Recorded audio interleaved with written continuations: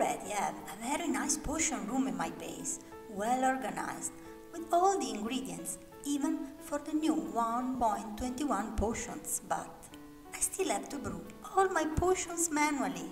It's time for an upgrade. So, quick spoiler, right beside the iron farm and the automatic smelter, I'm about to add a new Industrial Revolution style building to brew different potions with a mere click of a button. Okay, that's my awesome super smelter, and I think the potion brewer should be right here, not on the hill, but instead of the hill. I knew I would have teared it down someday, that's why I didn't terraform this area. I'm sure one thing, an industrial style building requires a lot of bricks. Let's see if there is any clay left around here. Hey, look where we ended up, the Greek jungle village from a previous video. It's really beautiful, even at night. Now let's fly to the super smelter to cook everything. So I set up a beacon, bring a set of enchanting tools and started to dig, clearing the space that I need without worrying about how it looks, at least for now. The automatic brewer will be about the same size of the other buildings, but I want it to look more elegant because it's not a factory, it could be a place where the workers can gather after a long day of work. Yes, I'm thinking about an industrial style pub. If you're curious about where I take my inspiration from this portion of my world, the answer is simple. They are all real buildings, even if some of them have been destroyed or repurposed decades ago. For the smelter/factory and the iron works right beside me, I took inspiration from old pictures and paintings, and you can watch the previous videos to find out more about it.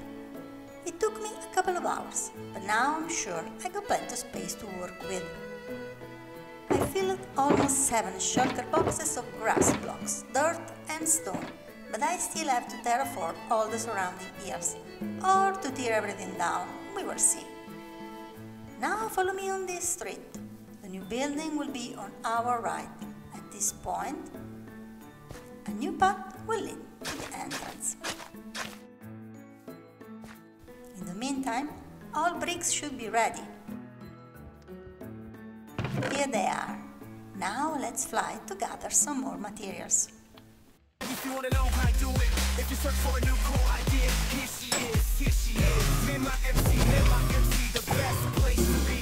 Then brick by brick, with a little chic mountain high or never deep. All you villagers and pillagers, she's gonna show the craft to the secrets of my craft. Assembling, creating, and waiting for the new update. Don't be a creep. Mima tip of the day. Did you know that you can use skeleton old bows to craft dispensers? Anyway, we got everything. Let's go! On the left side of the building, there's the pub. It's a decorative room and the redstone is not visible from here. The real farm is on the other side of the building, and I will add it later.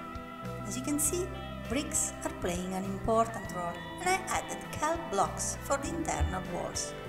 The facade of this building is not inspired by a factory, but by a Victorian building built during the Industrial Revolution.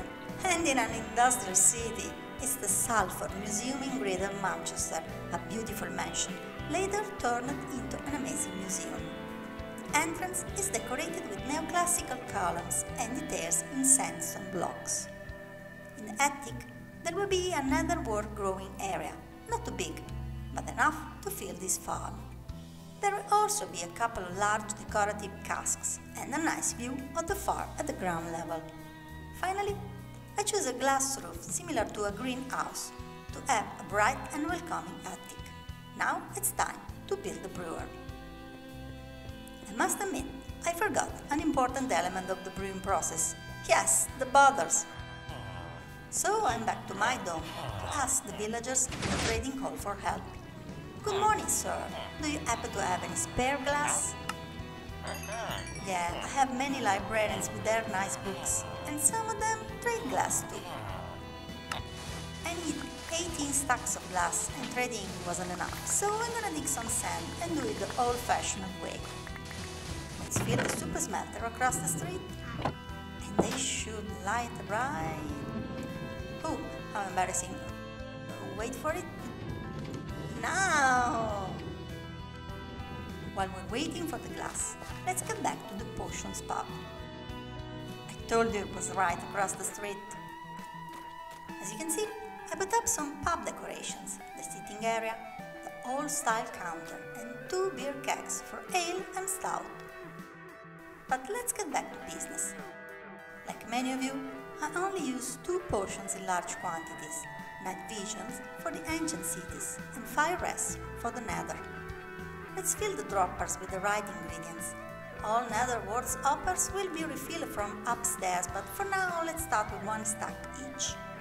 The correct order of the ingredients is important, so I use it frames to remember it.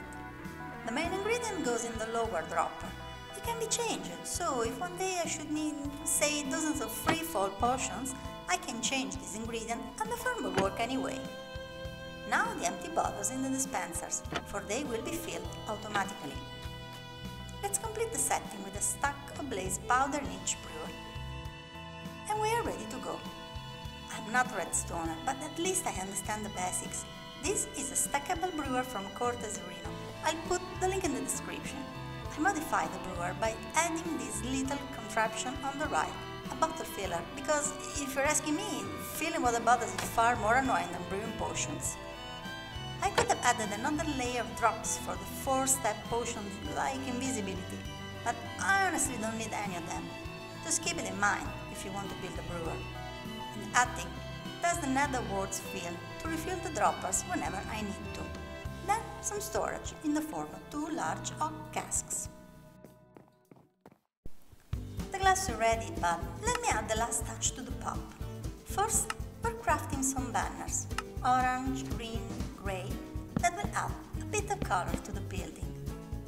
Follow me on the upper floor where I placed a decorative loom that we're gonna put at good use. This banner is my design and I'm pretty proud about it. First, a white cross and a light grey triangle. Yes, that's how I named them to stay sane. I need a copy of this basic pattern so we can craft 2 color variations. Now, the color of the potion. Night Vision is limeish. Then let's shape it with more grey patterns, like so.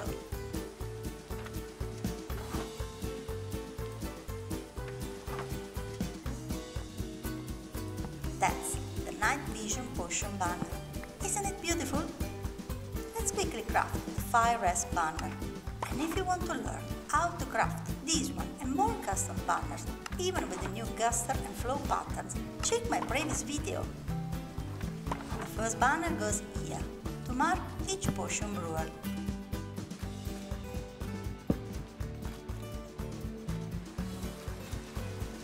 Then another one goes outside. That's the advertise, like this is a special brew of the day, folks.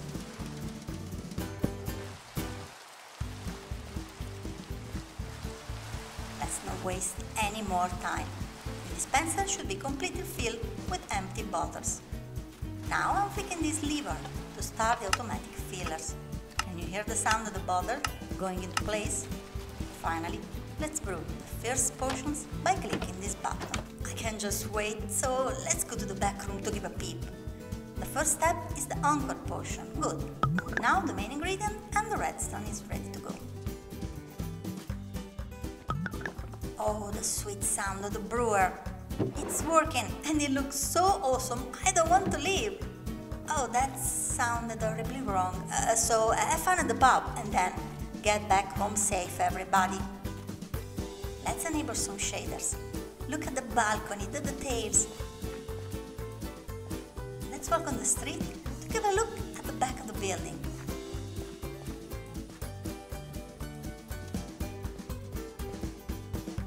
Sir, you and your llamas are ruining my presentation as usual.